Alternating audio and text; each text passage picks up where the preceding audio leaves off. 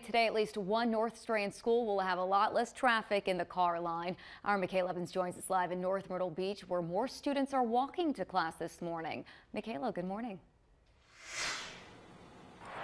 Good morning, Lauren. Today is National Walk Enroll to School Day, and soon students will meet here in the Home Depot parking lot to walk about half a mile to Ocean Drive Elementary. Walk Enroll to School Day encourages students to get active, but also stresses the importance of safety around cars.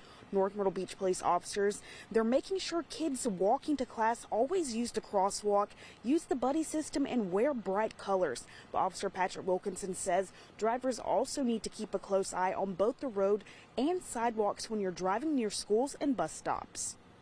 What causes the majority of our collisions is the fact that people are in such a hurry to get from point A to point B. But if you plan just accordingly to where you don't have to go and travel fast, safety will obviously increase. So definitely try to slow down, especially when we get around those school hours.